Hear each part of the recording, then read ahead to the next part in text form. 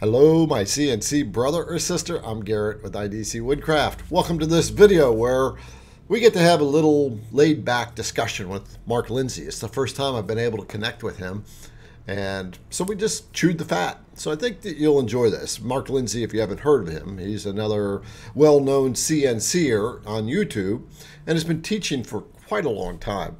So this little video is just a chew the fat kind of video. Welcome to the other side of our world on a more personal side. It's kind of cool to be able to connect with Mark and the other CNC brothers and sisters that I'll be talking to in the future. So sit back, relax, enjoy a little discussion with Mark. It was open. It was trying to connect to Zoom on the web is what it was. Through a web page. So the camera was already in use. Gotcha. All right. Yeah, this is the kind of thing that welcome to my world. This kind of thing happens to me every Sunday. So basically what happened Sunday was out there in the shop, that little weak squeaky desktop was trying to connect to a router 40 feet away through two walls. And one of them has an electrical panel right in the middle of it. No external antenna on the computer. So the fact that it went live anyway was amazing. So finally I figured out, wait a minute, let me check to see if Wi-Fi somehow got turned back on. And sure enough, it did. So I shut off Wi-Fi, then did that test stream, and okay, I'm back. All right, good. Yeah, maybe do what I did. I ran a wire from my router here in my apartment down to my shop. So I was running across the roofs and all that kind of stuff, and I could spot it to the shop. So when I buried the electrical to build that shop, I buried two empty conduits right alongside of it. And in one of them, I ran a Cat 8 cable. I'm trying to future-proof. Yes. Because if we get 1 gig service, I'll need Cat 8. So I ran a Cat 8 cable out there and into a wall outlet that I can just plug an Ethernet cable into and plug the back into the computer, and I'm hardwired in. Gotcha. But Wi-Fi turned back on, so you know. Yeah, well, your shop's looking good, brother. It's getting there. It is getting there. I've still got some stuff to do, mainly on the outside, but I'm running out of room fast. So I'm building a lean-to off of the back to put my compressor and dust collector. And I got to hurry up and do that because I'm gathering dust collector parts like crazy and I got no place to put them. Right. Get that done before the next heat wave. Remember that one you had last year? Oh God. That was insane. Unfortunately, we didn't have that here. That's average Oregon weather. I mean, we get down to 0 in the winter and we get up. Last year, we had 5 straight days over 110 degrees. We hit 115 one day. That's normal in Oregon to get that high of a temperature? What part of Oregon you in? I'm in a little town nobody's ever heard of called Medford. I'm about 30 miles north of the California border. I'm one person on the planet that's heard of it. My mom was born there. Was she really? Yeah. I wish I could tell you the street, but I remember we went back and visited many years later with her, and she drove down the street and then pulled on the main street, and they had changed it to a one-way street, and she was going the wrong way. Yeah. Well, then she must have been there for a while because they've been one way ever since I was born. Wow. That was quite a while ago. She would be like 95 now, something like that. But, well, I'm 61. I was born about 8 miles to the southeast of where I'm sitting right now. So I tell people I'm so local, I'm related to myself. Right. I've been, Oregon's one of the states I've thought about moving to, Oregon and Washington. So Mark, it is nice to, after a year and a half of me being on YouTube, to finally run into you. And it's craziness, man. It is crazy, and things just keep getting busier and busier. I mean, behind the scenes, because I've got 5 kids, I got 7 grandkids, a wife, all my family is here, and we bought this house 4 years ago, and I've been landscaping ever since. So, so you got a lot of grandkids, 5 kids, huh? They're all adults now, right? My oldest grandson's 27. Okay. So we have 2 grandkids back east in Maryland, well, one in Maryland, one in Virginia, all in the DC area. And the youngest is 4. Yes, she's 4, he's 7. So, but the rest of them are all grown and gone. Yeah. Okay. Yep. So, yeah. But by our age, that's usually the case. Except in my brother's age. My brother's case is they had their first kid when his wife was 40. Yeah. Right. So he's now just leaving for college. Oh no, I don't want to do that. Give me grandkids. I can spoil them, give them back to mom, and I'm done. Yep. Amen, brother. Amen. Give me a fishing buddy, and then when grandpa's no longer cool, all right, fine. Bring on the next one. Right. So Mark, when I was you've been on YouTube at least 6 years now, dude. I started my channel in 2010. Good Lord. And basically I just used it as a place to put videos that I could share with my friends, send them a link. And then I got involved in several different, I've been working with my hands, been a woodworker for over 50 years. And I was in various forums, back in the day, the old message forums and things, lumberjacks and guitar forums and camp trailers. I used to build camp trailers as a hobby. And people would ask questions, and it was just always easier for me to make a quick video, post a link, and say, there you go. Yeah. And, go do whatever you were going to do. Here's how I did it. And I've kept a few of those videos up only because the links are still active. The forum is still there and they're still getting hits. So leave that information up there for folks. Even though they're already ancient, huh? Yeah. And I'm no longer into that. I haven't built a trailer in 15 years and have no interest in starting again. And I haven't built a guitar in 6 or 7 years now. What do you call a guitar maker? What's a luthier? Luthier, yeah. No, I am not a luthier. I am to me, a luthier is someone who can design and build an acoustic instrument. Okay. I am not that guy. Okay. I can cut out a body, I can cut out a neck, I can bolt it together, I can wire it up, and it will play, and that's about it. So, and I don't even play guitar. What got you into making them?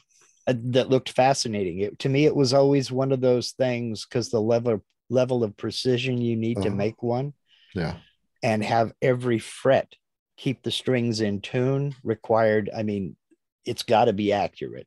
Okay. And so it was just that level of precision. I always wanted to do it just to see if I could do it. Just for the challenge. Then it became like potato chips. You can't just make one. Right. And then when people see what you can do, they want one. So, I probably, for gifts, I probably owe about 6 instruments, and I'm slowly working on it. But, really? Okay. So you got some promises still hanging out there. Oh, yeah. Yeah. But I am working on them. It's just when I can get the chance. So it's when the time comes. Right. Among the grandkids and family and that. And working on the yard and building up the shop and doing all that other good stuff. Thankfully, that's the major part of that is over. Right. You're running a Gatton, right? You still running the Gatton, or okay? Yeah, I thought cool. Yeah. You're a Gatton guy. I'm a long mill guy. Still running the Gatton. There may be an upgrade coming soon. I don't know though. We'll see what happens when it happens. But right. Yeah, I'm kind of in one of those funny situations in that I never started off doing this to do anything with it. I was answering questions, and I kept seeing the same questions coming up over and over and over again. Yeah. So I just started making videos for that very same reason. It's easier for me to post a link to a video and say, here you go, than it is to try to type all this stuff out in text every time somebody asks me. Yep. Yeah. So, and it just kind of grew organically. And the questions keep coming. Yeah. And they always will. Yeah. But I have a library built up to where people can go back and, I don't get as many questions as I used to because most folks now know where to go to look. And because if you type a search into YouTube, how do I do this in Aspire or Vcarve or whatever, there's a million videos out there, right, from me and other folks, you and Kyle, and there's more jumping on the bandwagon. And I say there's room for everybody. Go for it. You're taking the pressure off of me. Yeah, but so I think I'm getting it too. Yeah, well, how it happens. If you know how to do A and B, they put it into their head. Well, you know how to do F, R, and W. Yeah. So let me go ask that. And it's like, dude, I don't know. I've never done that. I've run into that quite a few times. It's interesting. Both you and I are Vectric guys, and there's like no end to learning that software. Oh, and it keeps changing. Yeah. 11.5 they're working on right now. I don't know when it's coming out. Okay. But in talking with Todd, he said that he would be surprised if it wasn't out by September for the user group meeting. Oh, that's kind of what they shoot for. It doesn't always happen because between 8 and 8.5, it was like 2.5 years between the versions. But after 8.5, they've been going about once a year with a new version. Okay.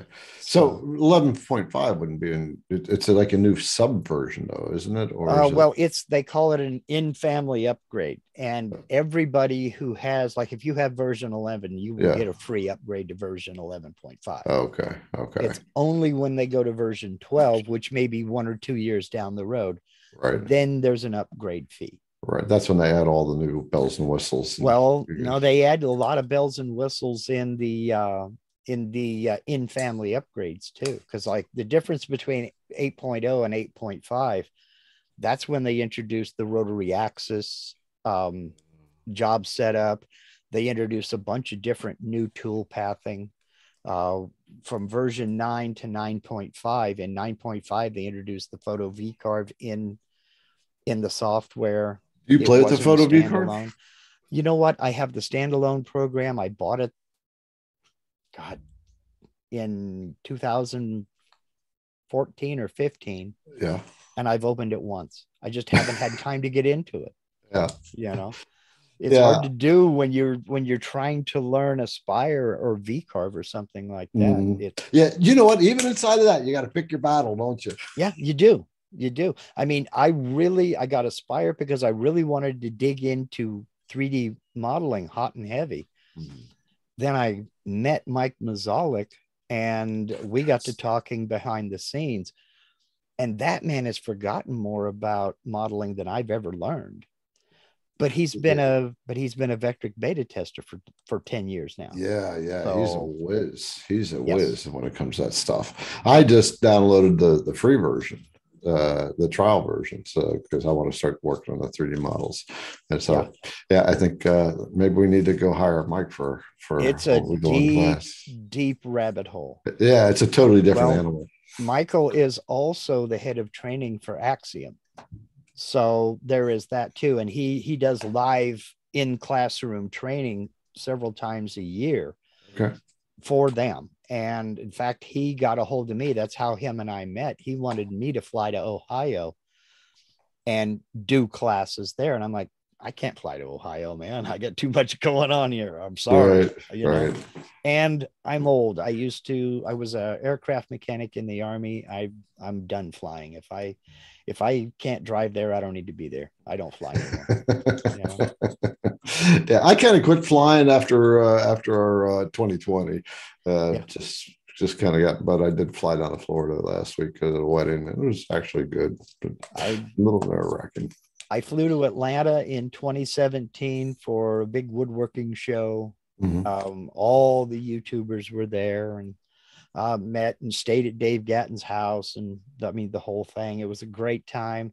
But when I flew back and landed here, it's just, okay, that's it. No more flying for me. I'm done. Right. And then 6 months later, my wife flew to Scotland, and it's like, all right, fine. But I was still working at the time. I hadn't retired yet. So Okay, gotcha. I didn't retire. I just said I'm done. I walked off. It was done. Yeah, I retired in April of 2018 and never looked Okay. back. Yep. You know, Yep.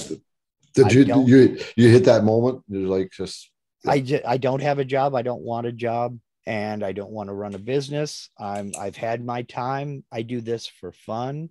Mhm. We're in a position to where I don't have to do this for money, and I just do my thing and I do it for fun. Right. Since I was a kid, I've wanted to be a quote unquote filmmaker. And I got my first movie camera when I was 7 years old. So we're looking at 1968. Yeah, you messaged when we were messaging. You said you started doing it when they had 8mm rules. Yeah, I go back to 8mm days. I was just getting into 16mm when video cassette came out and started getting real popular. And that was a whole nother ball game. So I kind of put the filmmaking on pause because the buy-in basically was several $1,000s, because you don't just edit a videotape on a camcorder. There is a specialized editing station that you needed at the time because PCs weren't a thing yet. Mm-hmm. And I just couldn't afford to get into it. So I just kind of put that on hold. Well, would you have to splice the tape? Well, no, it was all done through you're playing off of 2 or 3 different recorders through this station into another master recorder. Okay. Blending and do fades and wipes and things like that. And it was basically all controlling the signal coming out of one recorder and into another recorder, and then blending in signal from another recorder over the top of that and blending the other one out. It was all done on a big control board with sliders and knobs and dials. And I mean, it looked like a broadcast studio. It didn't work that way with 8mm though. No, you had to literally I had a little screen about, that big, and a reel over here, and I wound them by hand and found the place I wanted to make the edit, clamped it down and cut with a razor blade, removed the piece I wanted to remove, cut it again, tape it together. Okay. You get that whole thing all spliced together, you send it off, and you have a copy made of it, and that's what you played. You put the original in a bank vault, basically. So right. Happened to it. Right. Wow. So what did you do? I guess it was all what? It was all hobby stuff. Okay. But I was trying to get known. I mean, it took some college courses, and was starting to build up a little bit of a following, and did a little bit of it's all local stuff. Yeah. Did a few festivals and film festivals and things like that. And didn't win any awards or make any money with it, but I was starting to kind of make a name. And then the economy took a nosedive in 82,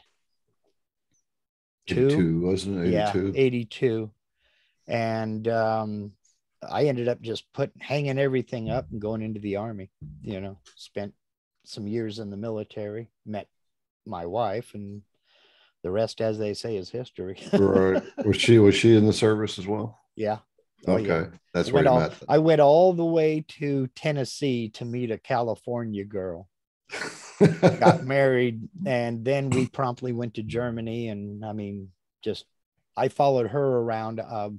I got out of the Army in November of 91 after the Gulf War I, and she was going to get out as well. She had 2 more years. Mm-hmm. And then they started dangling Hawaii as a re-enlistment incentive. Oh. And she's like, well, we could go over to Hawaii for 3 years. And I'm like, well, you're the one's got to do the duty. I'm following. Right. And we ended up going to Hawaii. Next thing you know, she retired with 22 years. Wow. And so you were on the Big Island then? No, we were on Oahu.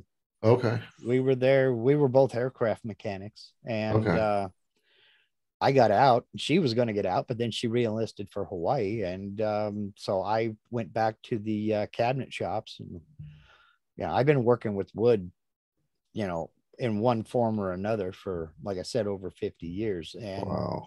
So I always kept my hand in, either as a hobby or professionally, either cabinet shops or furniture shops or millwork shops or something like that. I was always doing something and staying busy at it and keep my hand in it, Yeah.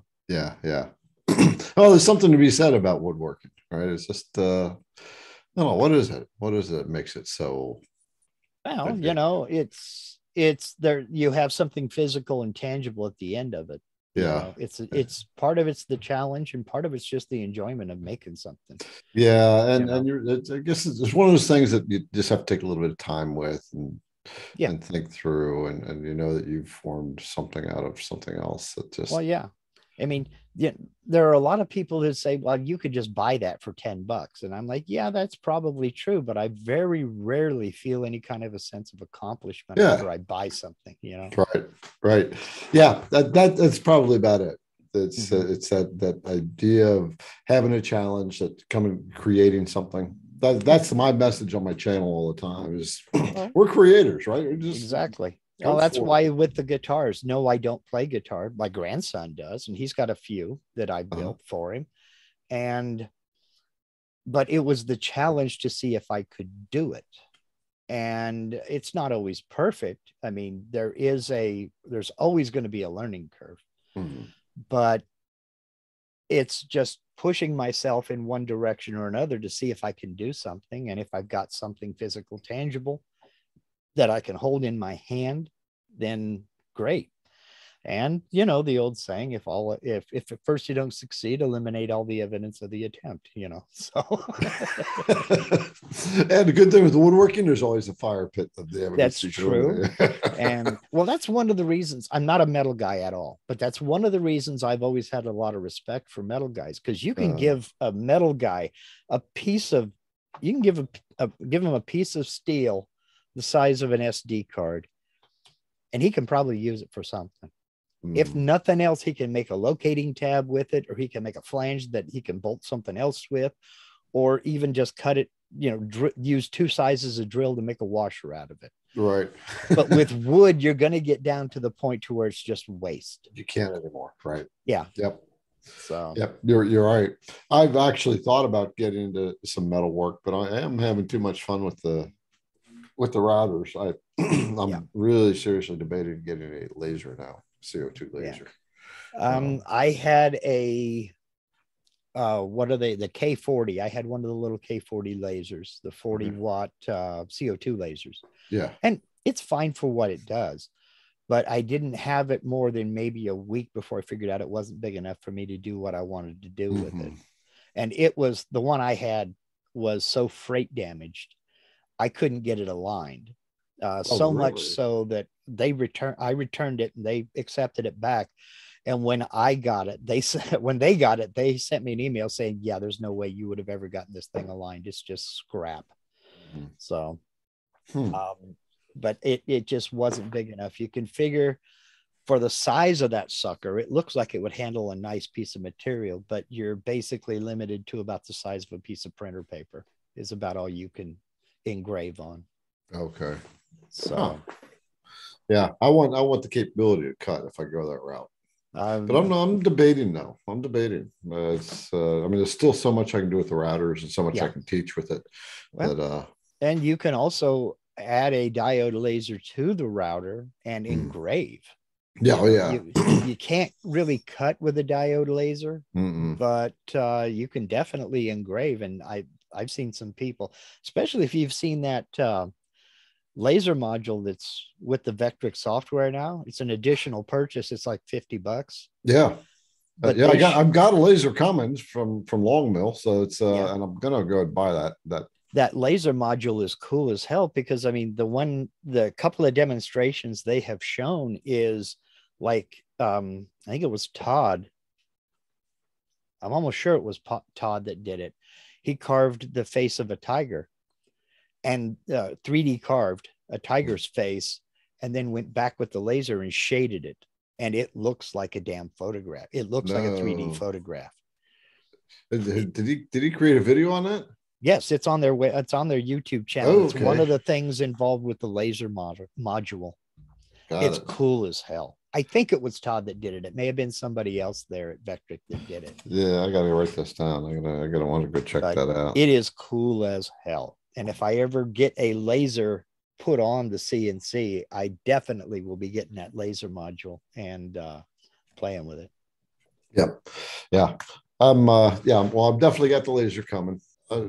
just was. I'm glad I've been able to run into you and actually finally have a conversation with you. So I don't mean to put people off. I really don't. But it's just between meetings I've got going behind the scenes. I'm trying to get ready for the Vectric user group meeting. I'm going to be taking off. Yeah. Oh, okay. Have a good time. Okay. All righty. Wife's heading off to band rehearsal. Does she play one of your guitars? No, she's a bagpiper. Oh, she plays for a local pipe band, and they rehearse on Monday nights. So that's why I, picked now if I could, because she's gone. Right. So, but I'm working on that. I'm going to be doing a presentation on vertical work holding, things like that, and then so I've got that going. I've lost my train of thought. Don't know where I was going with that. Oh, I do a podcast, and every other week I have to edit the podcast. We record on Tuesday nights and all that other good stuff. And trying to rebuild my website because the database got corrupted. Part of it works now. The other part of it doesn't work. So I'm in the middle of rebuilding all that. It's just being a mess. I get it.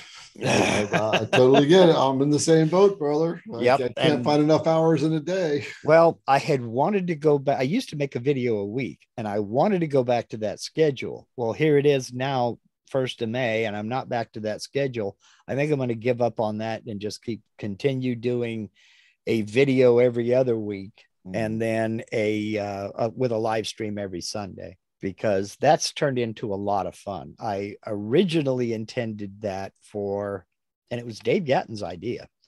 To do the live stream? Yes, I originally intended that to be accompaniment with the video that got released that morning. And that's how it started. I would release a video on this, and then a few hours later, we'll do a Q&A on that. Oh, okay. Well, it ended up being, just people coming in, and we're asking questions and we're answering stuff. I don't know everything.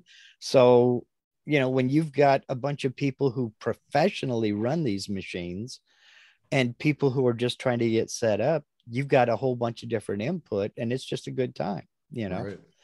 And when you get, 60, 70, 80 people in there, it is a real good time, and you never know what's going to happen. Right. So I just kept doing that, whether I released a video or not. And now I wouldn't give it up for nothing. Yeah, I'm going to be starting doing that myself too. So yeah, it's great. It is a good time. It really is a good time. Yep. So you guys gave me incentive to get my butt moving to the lives. You just have to be able to dedicate to it and know that I think I've missed one. No, I've missed two. And how long? You have 160. Oh, no. You have 160 some odd. I've missed several. I had some dental work done, and had all my teeth pulled and got dentures. I had some dental work done, and I missed I think I missed 2 weeks of that to that. And then my wife and I both came down with COVID. Oh. So I missed 2 weeks for that. But and then every year around the middle of November, I put the channel on hiatus. Okay. I do live streams every Sunday, but I don't put out any videos because I'm doing things for the holidays. That's when I make Christmas presents and everything. Yeah. And so I don't have time for recording video. I got to batch out things, because I got too many people to make stuff for. But yeah. But yeah, other than that, I have a ball. So I think I'm just going to stick with the video every other week and go from there. Yeah. Yeah. I actually put some pressure on myself because I haven't put a lot of content out lately. And it finally just said, I can only do what I can do. Yeah. I got so much going on the back end too. So I hit my glass ceiling, and so now I'm working on getting that out of the way and then getting. Well, you do have to take time for you. Because again, I do it for fun, but if I start thinking it's becoming a job, I don't want a job. Right. And so that'll make me stop doing it. Right. Well, so what I'm doing now, like for instance, with this epoxy thing, I've never done an epoxy inlay. And this is the first time on YouTube I've done it this way. Normally, I would do two or three. Okay. I would do 2 or 3 epoxy inlays before I even started the first video about it. This time I said, no, you're going to learn with me, and sink or swim, succeed or fail, you're going to see it as it happens. You know? So I finally got the epoxy. It finally showed up day before yesterday. Let's see, this is Monday. It got here Friday. And I have yet to go out and start cutting it. I'm going to start doing that tomorrow. Okay. And filming along the way. But it's going to take a week of carving and pouring to get all the colors poured. So it'll probably be, it may be a month before the video comes out. Right. Okay. So it's not out yet. Okay. No, it's not out yet. Well, working my way up to it, there's like 4 videos out right now of working my way up to that point, deciding on the design, drawing the vectors, doing all the overlaps. And then the last video was tool pathing and saving G code. Okay. So now this next video coming out, I'm actually going to start cutting and pouring, and we'll see what happens. Gotcha. All right, well, I got to start watching it then. Yeah, it's been an adventure, and it's expensive. I'll tell you what. Is it? Because I haven't done epoxy, but I've got let's see, 1, 2, 3. Okay, first of all, I have the 1 gallon epoxy kit. And I have 3, 6, 9, 10, 13 colors. And that is everything all totaled without shipping was $200. Without shipping. Wow. Without shipping. On the epoxy, I got free shipping. And, okay. All right. Because I figure that's kind of weighty, isn't it? Well, it's 2 bottles. It's 2 half-gallon jugs. Okay. So yeah, it's about 12 pounds, 10, 12 pounds, something like that. But they gave me free shipping. They ought to. It's $58. Yeah. So they ought to give me a car wash while they're at it. But. Yeah. Well, I promise you the shipping is wrapped into the cost. Yeah, really. So, but yeah, but it's something I've never done. And that's what I want to do. And there's a lot of people asking about it. So why not? Let's learn together. Yeah. You know? Yep. I'm actually going to do that. It's going to be a little bit yet. People keep asking me about tiling videos. I've been shooting them over to your videos for that. Yeah. I don't have one on tiling, but that's coming. I've got to do one on tiling. It took me probably 3 years before I did a video on stacked text, the text on text. Yeah. And I only did it because I got tired of getting requests for it. And I said, okay, fine, I'll do one, you know? So I did it and I posted it and said, there you go. And then that opened the door, do a video on do the stacked text, but make a template, then do another video on how to use that template, change names and dates and make another one. Right. So I got 2 videos out of it. I'm like, oh, okay, that'll work. Yeah, that's the fun of it. When you make a video, you always have another one coming just from somebody's suggestion. God save us, yes. So, but I'm getting a lot more questions now on the epoxy thing and doing inlays. And I've yet to do a wood inlay. I just haven't had the time. I haven't had the need because I have to make things for kids, grandkids, and the house here because I've got a wife that wants stuff too. And what I have to do is try to gear stuff toward, I have to have a purpose for what I'm making. Yeah. And if I don't have a purpose for it, there's no sense to make it. Right. So I don't have a purpose right yet for an inlay. But eventually I'm going to have to do one anyway, whether I want the thing or not, you know? So I'll tell you what, going on. You know what? The inlay video, that's my #1 video. I did one on inlays and oh my God, it shot to the roof. It just surpassed everything. Yeah, because there's a lot of people that want that. There's a lot of people that buy a CNC router because that's what they want to do is inlay. Right. Because you've got channels out there like MTM Wood and Bro In Wood where they're showing these beautiful inlays and they're showing the machine cutting them and everything, but they're not telling you how they're doing it. Nobody's telling you how to do it. They don't show you how to design it. And they don't show you the behind the scenes. Yeah. So when you come along and you do that, you're going to get views. And that's all there is to it.